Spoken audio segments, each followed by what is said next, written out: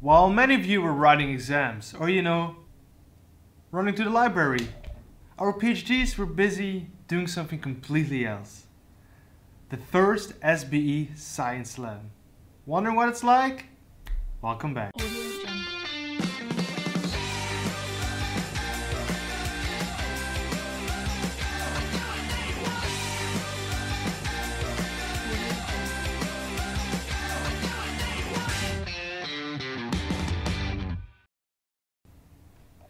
In the first SB Science Lab, and if you're wondering what it's all is about, it's an event where, unlike a seminar, researchers do effort to explain whatever they're doing in human words.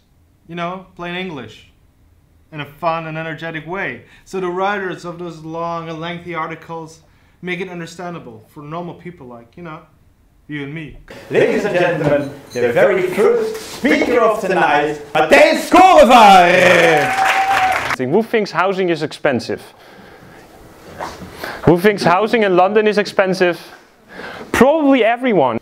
So how did I get all this data together? What we are more or less doing is that lots and lots of historical studies that combine going to archives, collecting data. These are all kinds of rental records. I've seen many of them, and in total we have 250,000 rental records, such that we can span rents all the way from 1500 to 2016. The reason why you guys here are all spending so much on rents is not necessarily because they have gotten a whole lot more expensive.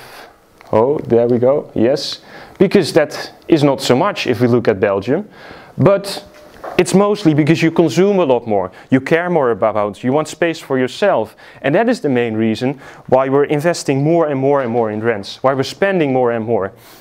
And why all of you should not really say that the reason that I spend so much on rents is because they are so expensive, it's just because you want to consume a lot. And of course London is expensive. We had the Antwerp story. If demand is high, rents are going to be high, but in the end it's going to be your consumption. Thank you very much. Well, I'm glad that you asked, because I wanted to point out to clarify some things that Matthijs said. Like, as I learned in history back in schools, I hear that Spain didn't go and conquer or invade any country. We went there to share our knowledge. And those ships were not full of cannons, but actually love and like Spanish ham and all of this stuff. So just wanted to clarify, you don't use these kind of invasion things when you... What am I doing here? I think about 2 weeks ago, Henrik, who is there, asked me if I wanted to present. They were lacking people, so... So what is reciprocity? You can get a definition from the Oxford Dictionary. Respond to a gesture or an action by making a corresponding one. So here's a decision that people are facing. There's an employer choosing a wage. Then if the employer offers a high wage, what do you do? If the employer offers a low wage, what do you do? So here are two options. Okay? Offer a high wage, choose a high effort. Offer a low wage, you destroy the office. Okay? So second result, only for the American experiment. So only the workers who receive below or equal to their self-stated fair wage, they reciprocate. So what we find is almost strictly negative reciprocity, or at least what we interpret as negative reciprocity. And here's the patterns of reciprocity for short and long-term workers. I hope it's clear. Here's the effort, the wage, that's the fair wage. The pattern is different. What you have here is that if you meet the fair wage, you get a higher effort than if you don't meet it. But if you go below the fair wage, they're not going to punish you more. Here's the kind of data of output we get from our data. So here's just, if you look, it's just slightly angry. It's really neutral. Okay? To conclude, yes. It's the first time I'm using paint in a presentation, so latex has gone, and now it's paint. And give her a warm applause, Judith! I would like to introduce you to the world of management and leadership. If it's interesting for the firm to have good supervisors, how can we incentivize them to do their job? Invest in their skills and put effort into development of their subordinates or PhDs. Employees are lazy and actually don't want to work, like our little animal friend here. So the first one is actually, you get financially rewarded if you put sufficient effort into your subordinates. Second finding is, if you are willing to invest in your skills, you will have a higher likelihood of promotion, which also makes sense again, because of course we want to have the good leaders at the top of our university or firm. In the public context, managers show less openness to employees' ideas than when employees speak up in private.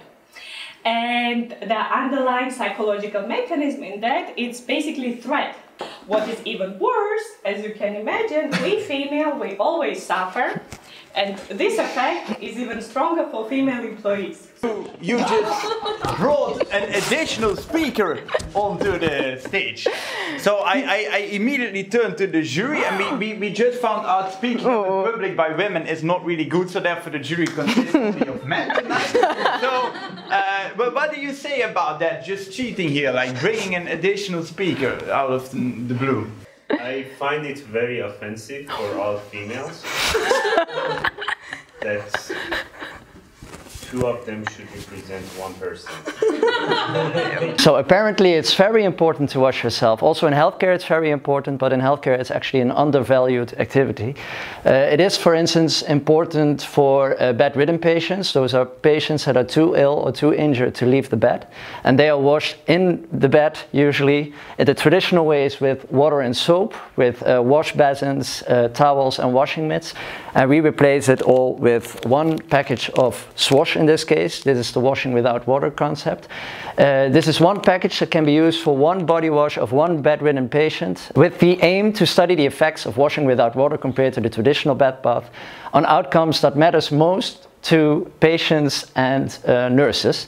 So it's a very practical research question actually, and the setup, how I want to study that, this is three-phase setup. But then I want to publish my qualitative study in a marketing journal, and only one, the question, what are the most important outcomes according to these actors, is not enough. You need to have a theoretical contribution, right? So that's when I first thought, well, a PhD, okay. But in the end, we found the concept of balance centricity, which says that a system is in balance if all actors' needs are met. So if the patient, in this case, the relative, but also the nurse, is satisfied, and then you have balance centricity, value is delivered for all.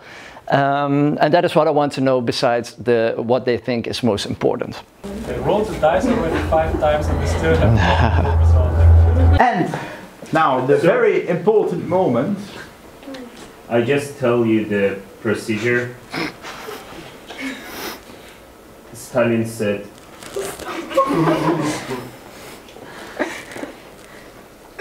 it's not important who is voting, it's important who is counting the votes. So, at first we decided for 2 finalists, which were the finalists. You see how good this was practice, huh?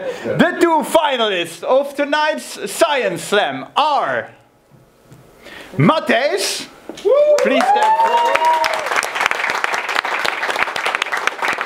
And the second finalist, I should say finalist, is Judith and Sophia.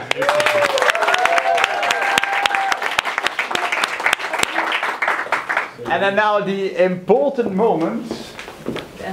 Who of them are going to win the jury?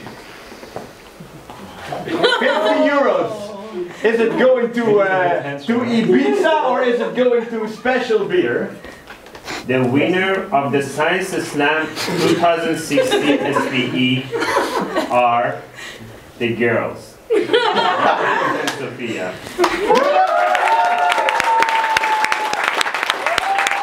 So now you know what happens on the other side of things. Having that said, that's all the time I got for today. If you're a student, I hope your exams went well. And if you're a staff member, good luck grading all of them. To both of you, be reasonable on those complaints. And as always, I'll catch you later.